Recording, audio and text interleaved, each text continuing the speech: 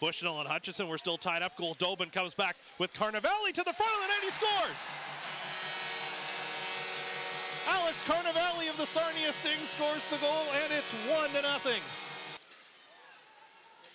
Chance here for the Frontenacs. They score! Right along the ice, Connor McGlynn got the shot off, and it found its way into the back of the net.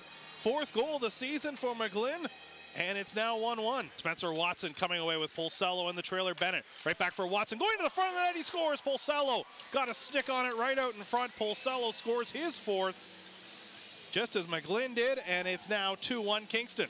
Half of the roster here at the RBC Center in Sarnia. That's kicked out. Rebound out in front of the net, they score. Nice little play, spinning and shooting out in front of the net, and the rebound came free. Ryan Verbeek will bury it. Kraus working with Dogger, right back. Kraus with a shot, he scores! The rookie Lawson Kraus buries it. It's now a 4-1 hockey game. 2 in the first and 2 more here in the second. Quick shot off the draw, they score! Action off the glass to read where the defender was as Greenway goes to the front of the net. Shot taken there, bounces around, now it's tucked into the net. Rebound bouncing around, and eventually Verbeek buries it for the hat trick. Warren Steele at the top.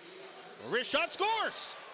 Traffic out in front of the net, and I think Verbeek's got his 4th. Frontenacs coming back looking for more. Moffat driving to the front of the net, it's in.